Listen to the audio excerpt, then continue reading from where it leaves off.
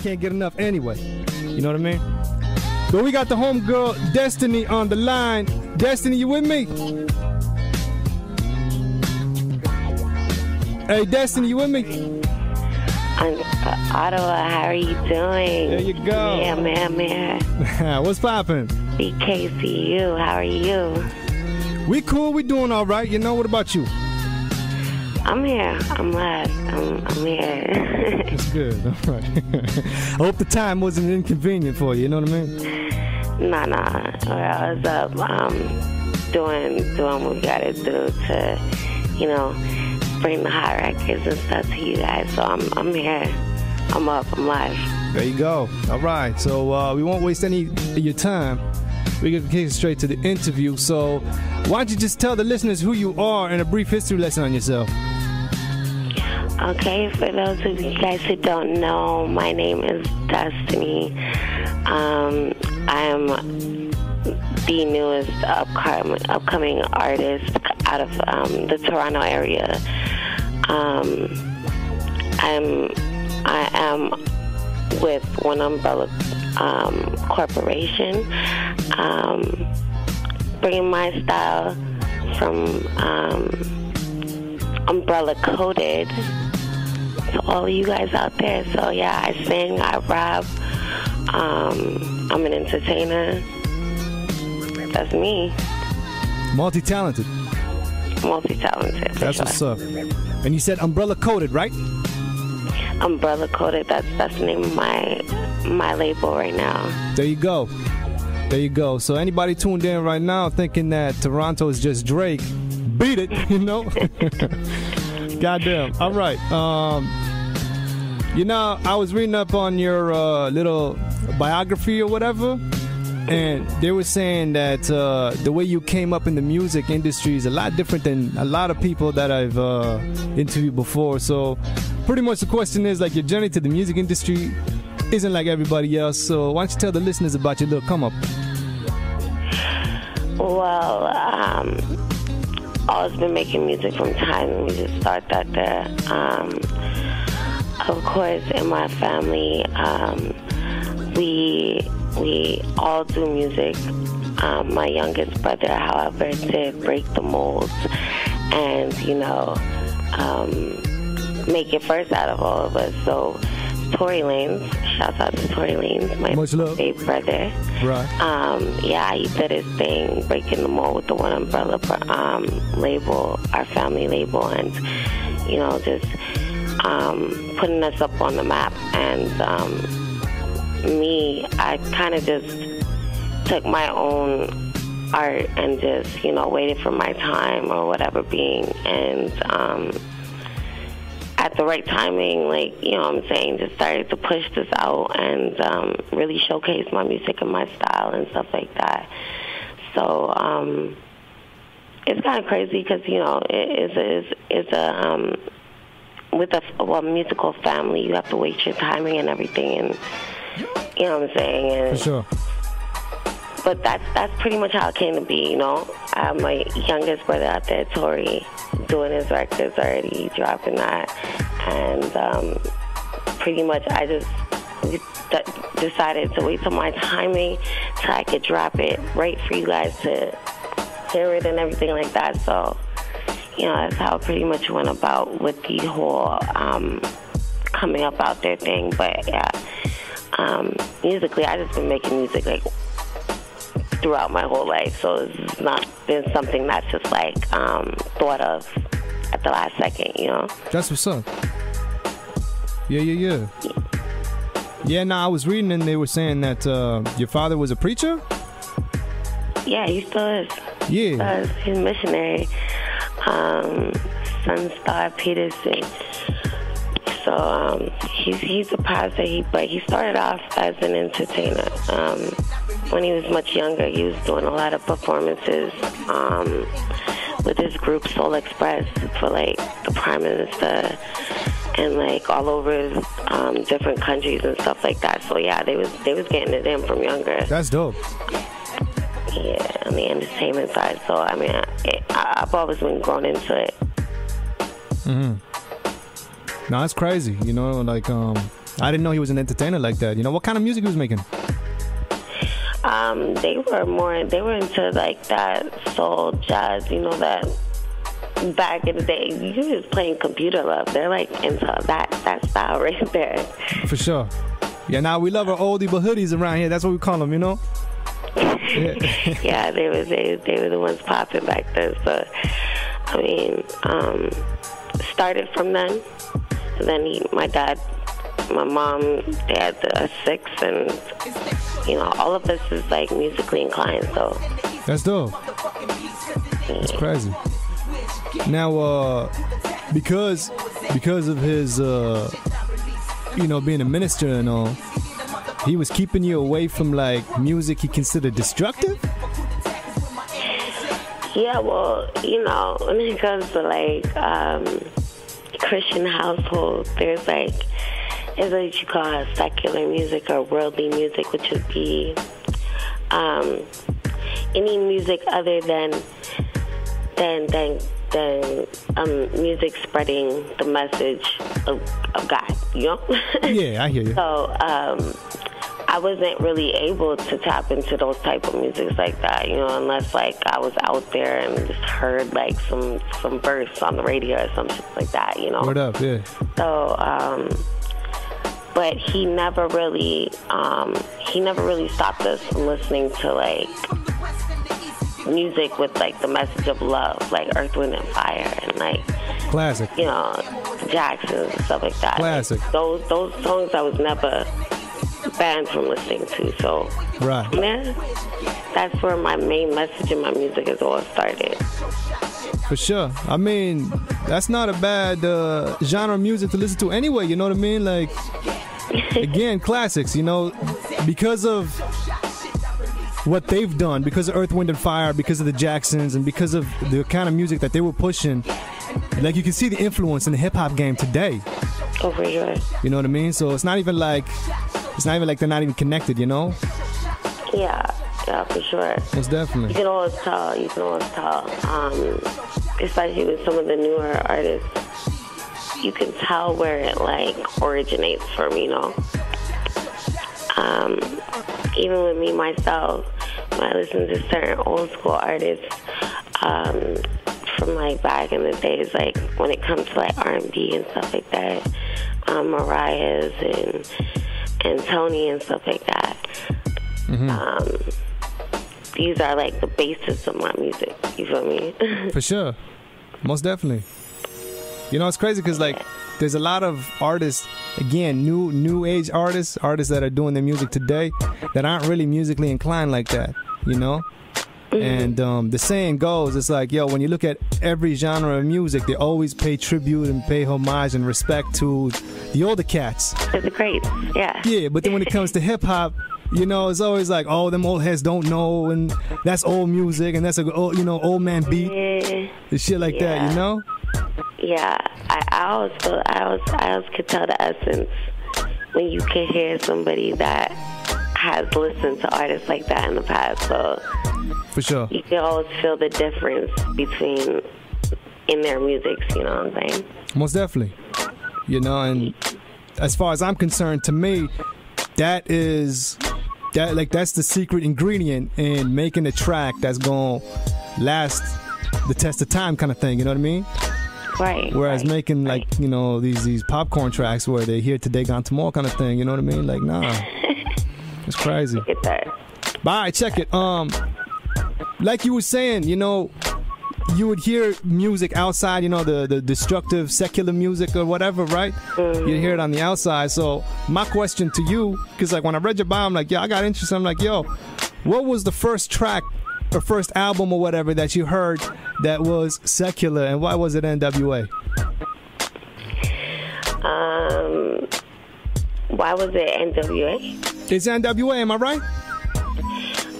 The first track that I could remember hearing that had to be on that secular vibe where I could say like, yeah, I probably did memorize like every track would have to be probably one of the Bone Thugs tracks. What? I can't even lie. Yo! I cannot even lie.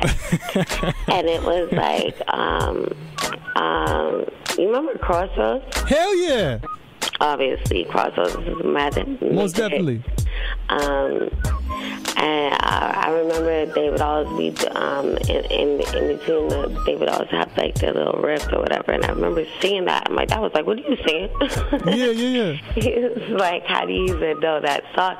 It was just like something in the melody or in certain sounds that I would always take with me.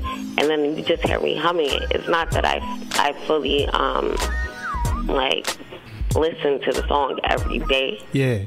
It's the certain melodies in the song that have me. So well, for sure. That was some of the incidents that would happen with that. Like, you know, they're a banging song on the radio and it's in your head all day. Like, most definitely. All day. I mean, that track, when it came out at the time, like it even beat Beatle numbers, you know what I mean? Yeah. As soon as you hear it come out, right? Yes, it's hard. This is crazy shit. You know, I'm gonna miss everybody. You know. Yeah. Goddamn, I don't know if you know this about me. I don't know, but I'm a big Bone fan. You know what I mean? I'm a big Bonehead. Really.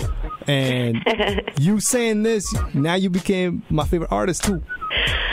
I appreciate that. Nah. It's real stuff. Like, there's certain groups and certain artists out there that are just timeless. Like, I could listen to them right now and just be like, okay, this is now. This is right now. So, like, Bone Thugs, definitely one of them. Tupac, definitely one of them. For sure. I'll always say Nas, definitely one of them. Okay, you know? Yeah. When it comes to the East Coast, yeah, definitely Nas is up there, you know? Few, yeah, you know. Crazy shit, all right. Now, how old were you when you heard that Bone Thug track? I'm not too exact of my age, but I know I had to be around, I had to probably just hit double digits. I remember watching the video one time and being scared of the dude with the white eyes. I thought he was coming for me. I know. Some crazy shit. But I had to be probably just about 9 or 10 or something, and I heard that, you know. Right.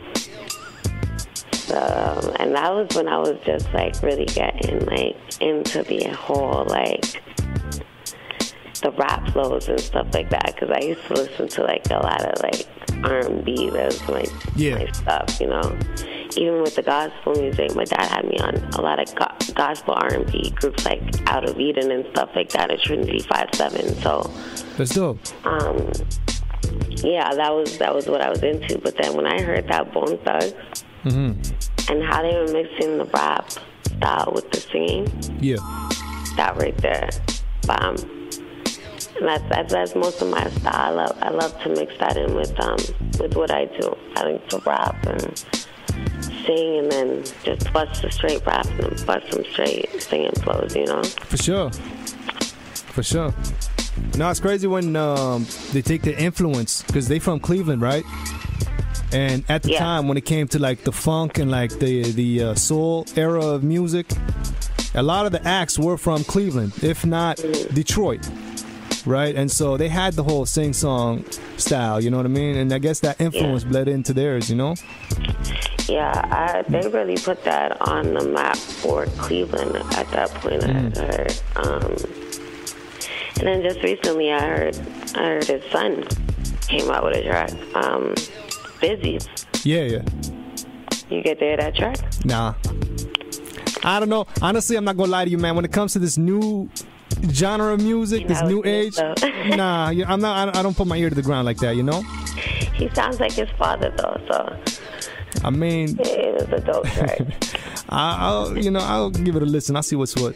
Yeah, listen to it, man. You love the Bone Thugs, I mean, his son was sounding just like him on the track. Yeah, but it's like it's like buying soda. You know what I mean? I like Coke. I don't like Diet Coke. You know what I mean? So if I want Bone Thugs, I'm not gonna get Diet Bone. You know what I mean? Like, yeah.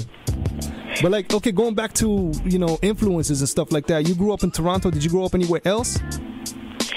I grew up in like tons of places. I seen that. As I said before, my dad was a missionary, or still is a missionary pastor. So, I lived in Barbados for about 2-3 years of my life. Right. When I was about 7. Earlier than that, I was Toronto.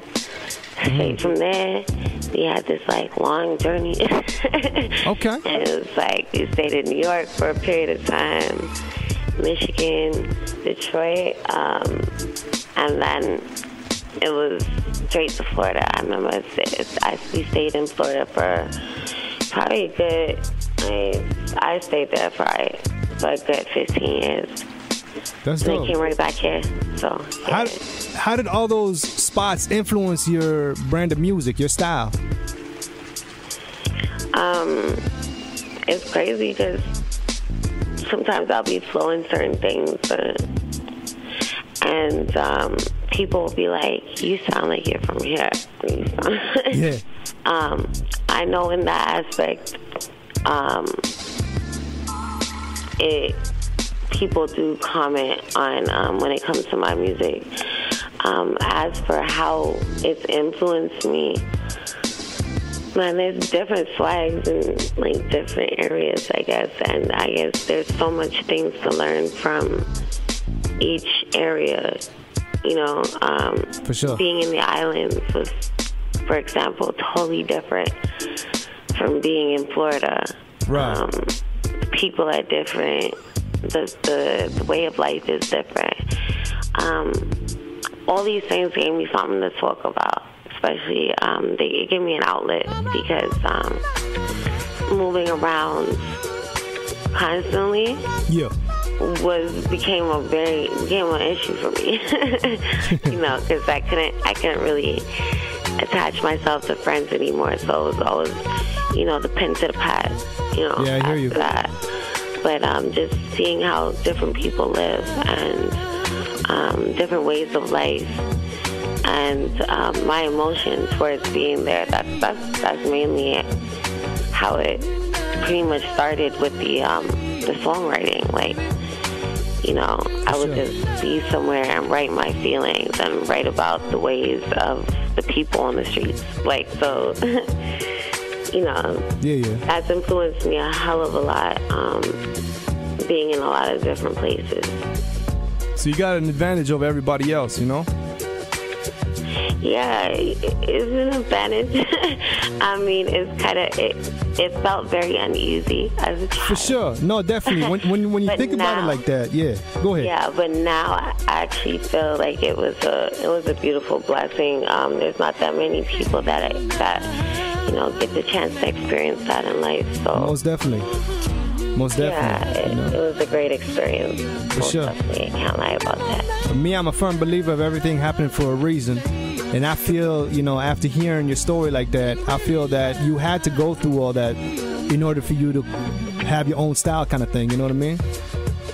Yeah. And now it's like, if your record is spinning on the radio, instantly people would know that's Destiny. Whereas if it was somebody else, especially being in Toronto, you know, that market is oversaturated in terms of hip-hop artists, you know? So you need to stand out somehow.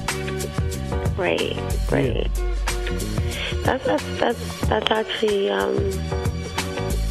that's pretty dope that you pointed that out. I never thought about it that way. All right. It's the home invasion, baby. That's how we roll, you know? For sure. Right. Now, you were saying that, you know, to like a talented family you come from. Yeah.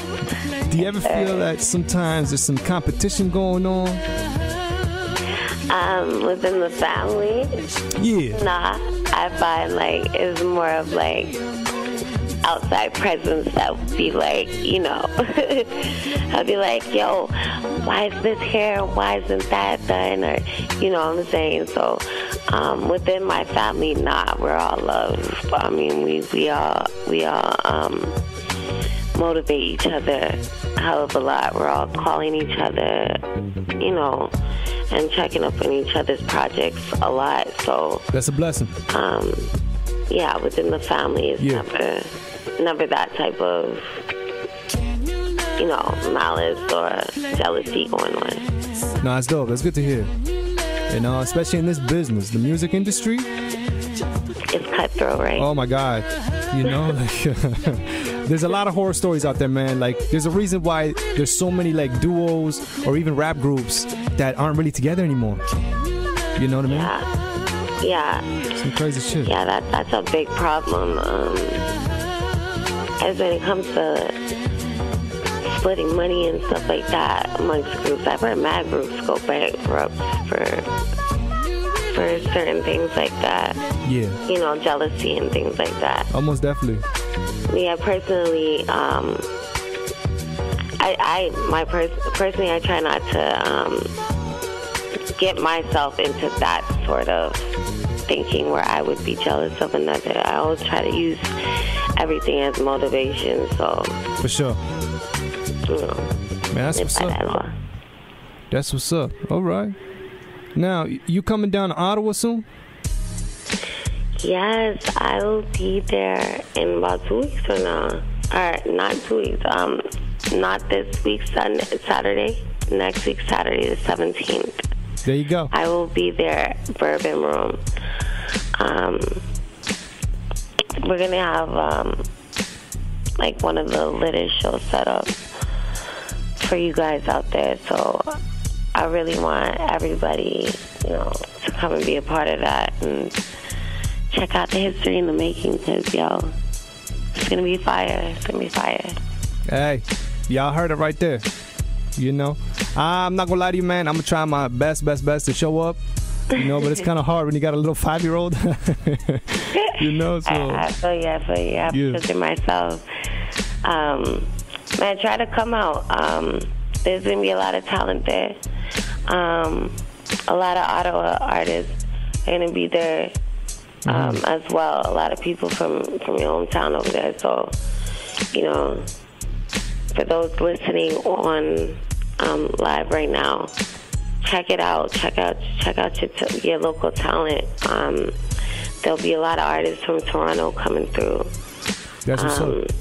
I'll have one of my umbrella coded artists is opening up for me, so come on out. It's gonna be mad lit. It's gonna be mad lit. The Bourbon Room.